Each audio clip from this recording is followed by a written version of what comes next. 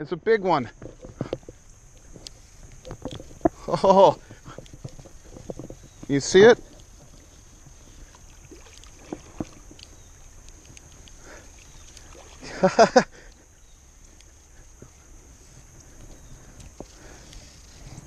Oh, that's a beautiful fish. Oh, beautiful brown trout. Oh, nice. Oh, good. He got away without breaking it. Oh. I thought I saw the line move a little. I pulled it in and then the line really moved. And I'm amazed that they haven't broken the fly off it. That was a nice trout. Thank you, Lord. And I've seen over on this side end of the log, I've seen trout a couple times like shining and diving down, so I'm going to try casting over here now. The rainbow there. Rats. It might have been the one who's been coming up numerous times and hasn't taken it. Oh. I saw him come up and grab it. The line moved. Let's see if I can keep getting him. They don't seem as brilliant as all these mystical trout articles seem to talk about. If anything, the smallmouth seem more brilliant.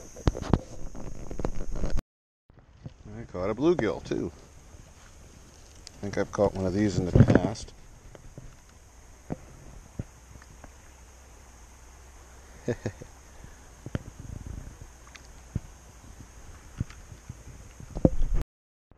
only big fish right now that I see swimming around is this, I think it's a redfin chub.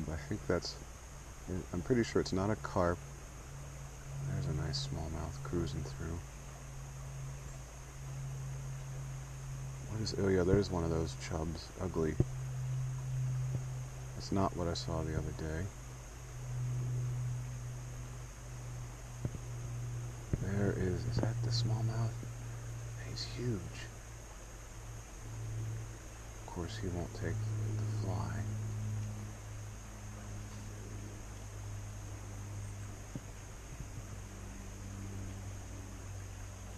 I love standing here and just watching. Being here silent enough, not moving until they swim around.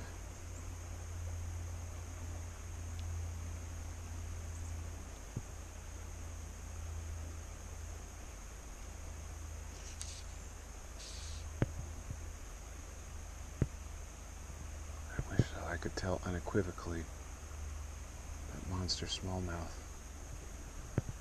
And it doesn't seem that there are trout in this part. I know I've hooked them right over there, and I caught one a couple years ago over there.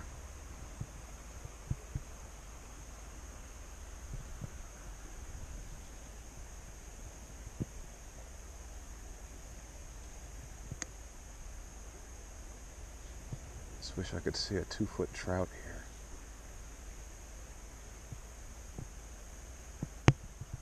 Alright. Got one there. Oh, I lost him. I got that rainbow. The line moved. I let it drift about 1.5 minutes down there. Oh, rats.